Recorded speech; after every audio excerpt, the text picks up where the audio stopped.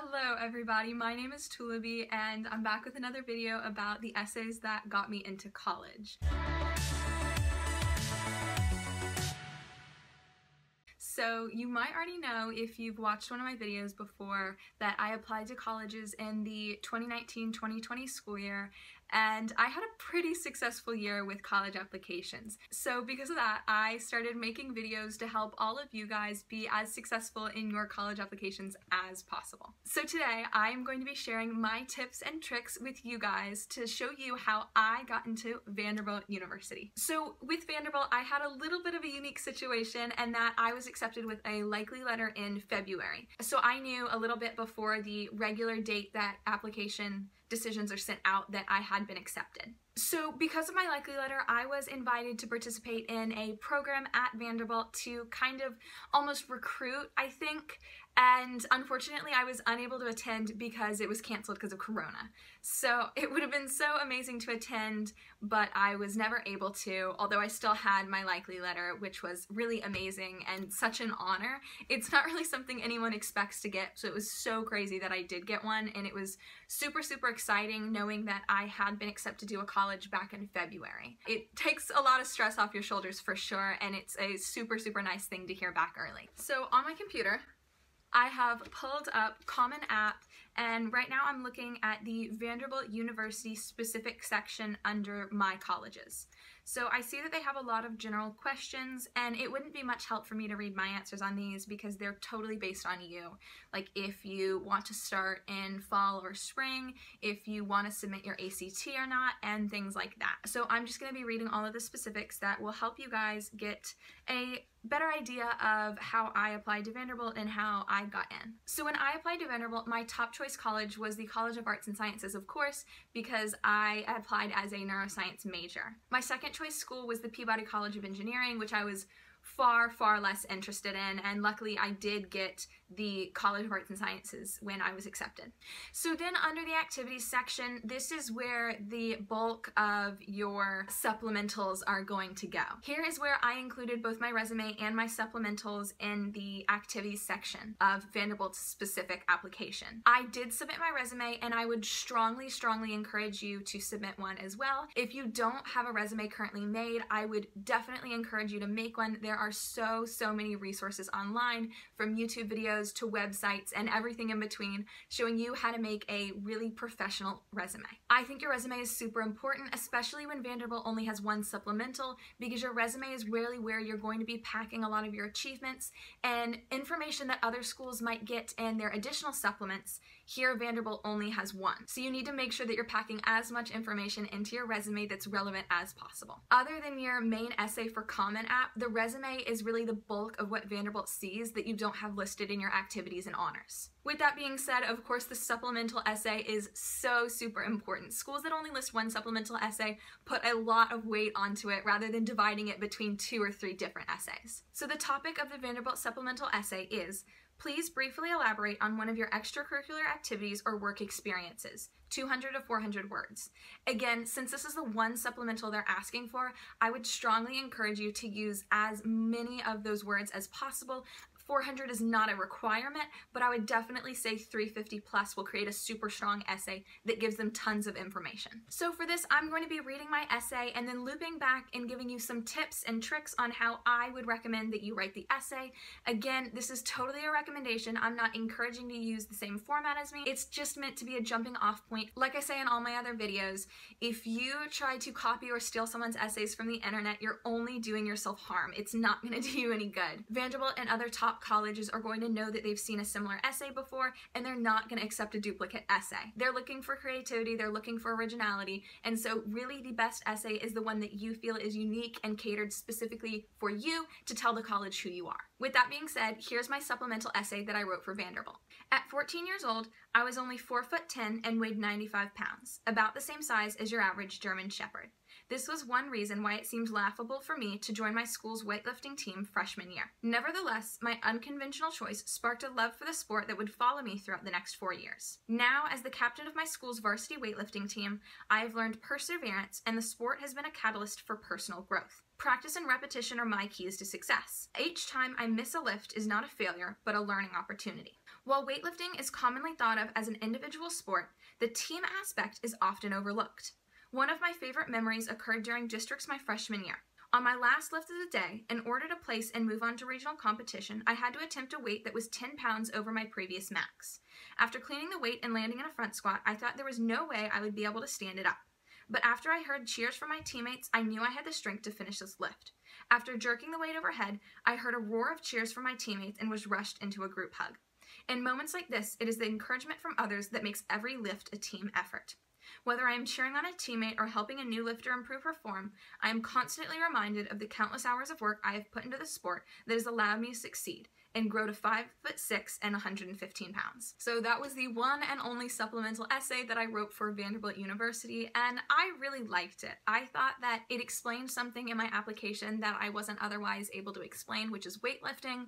It's a super unconventional activity, so I thought it would be perfect for the prompt. There definitely aren't a ton of female weightlifters, and I thought because I was the captain, it was definitely a very strong leadership point in my application. As you can see, the format I used was that I kind of took the beginning sentence and I tied it back in at the end, and then between those two kind of buffer paragraphs, my intro and my conclusion, I was able to explain my captainship, explain how I helped other people, and also sandwich in an anecdote that explained why I loved weightlifting so much and why it was something that I was dedicated to for all 4 years of high school. I also love this essay because it showcased that I was a varsity athlete all 4 years of high school.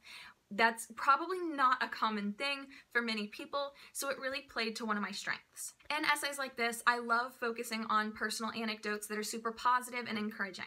It kind of was meant to leave the reader or the admissions officer with feeling that I am a super strong leader, a positive person, and I love working with others. It shows both aspects of teamwork and leadership, which I think make a really strong essay, kind of contrasting both of those. I also thought one of my very strong points was taking weightlifting in an aspect that most people see it, which is a totally individual sport, and kind of flipping it on its head and showing that it's not totally individual, and the team aspect is something that I really loved about it and something that is a lot more prevalent than most people think. With all that being said, here are some tips for you when you write your Vanderbilt supplement to help you start out on the right path. So first, you have your choice of extracurricular activity or work experience, and whatever activity you choose is definitely the biggest part of this essay. Make sure it's something that you can write 200 to 400 words on. A lot of the time, there's a great anecdote you have or a great story, but you hit that 150 words and you blank. There's not much else you can say. So when you pick that first activity, make sure that it's something that you can write a lot about and something that you really truly enjoy. I believe that the strongest essays about extracurriculars and activities and things like that are ones that take an aspect of your personality and explain it through the activity. So in my essay, I explained both leadership and how I was a very social person and how I kind of feed off the energy of others. I think essays like this are super strong and that they show an aspect of your personality that the college really doesn't get to see otherwise. You want to be able to convey yourself and your personality through words, which is a super difficult thing to do. When you read back through your final essay after it's written, I think it's super important to check to see if your personality shines through. It's a super, super important thing that they're not just words. They tell a story about who you are. That's so cheesy and I hate it, but it's really important that the colleges are able to see you and not just a flat out essay. Once you pick your extracurricular, you don't have to be set on it. You can switch back if you write a few words and you're like, hate that. Don't be afraid to drop an idea if you don't like it and move on. Also, when you're picking your activity, make sure it's something that you really feel a strong connection to, because the colleges are going to be able to see that in your writing. If you are picking an honor society that you've only been a part of for 1 year, just to be impressive and to show that you were a part of one, it's going to be kind of superficial and colleges will be able to see through that. If you want to pick something super fun and kind of out there and have a fear of colleges not thinking it's impressive enough, don't do that. Don't do that. They really just want to see your personality. It's not about the extracurricular you pick. I don't know if it was a funny joke, but I also tried to include a little bit of humor, saying that I was about the same size as your average German Shepherd. In my freshman year, I was really, really tiny. Believe it or not, I grew 8 inches taller over the course of high school, which is kind of crazy. I did go into high school 4'10", so I was tiny. I think that a really cool parallel that I have in my essay is that it shows growth. It says I grew from 4'10" to 5'6", but it also shows growth in that I was a little bit of a scared, timid freshman, and I kind of had this crazy idea to join the weightlifting team, and then I grew to be the captain, and I loved this team and my teammates and all that kind of thing. Growth is a super great thing to show in an essay. Again, like I said in the beginning of the video, you only have one supplement, so try to use as many of those words as possible. They give you a pretty big range on word count here, 200 to 400 words. So just remember, whatever you can tell them in 200 words, you can say double in 400. Especially because of Corona, the interview process this year is going to be really weird. I have no clue what it's going to look like. And I guess they're figuring that out as they go along, but they're going to get even less information about you from your interview. So using all of your words in your essay is going to be so incredibly important because this is how they're going to get to see your personality. Remember that you might not even get an interview this year. They're going to probably have to conduct all of their interviews over the phone this year, so that's really going to be tough to convey your personality over a phone call. Another tip is it's super easy to fall into that cliche extracurricular activity, wow, I love my team, blah, blah, blah.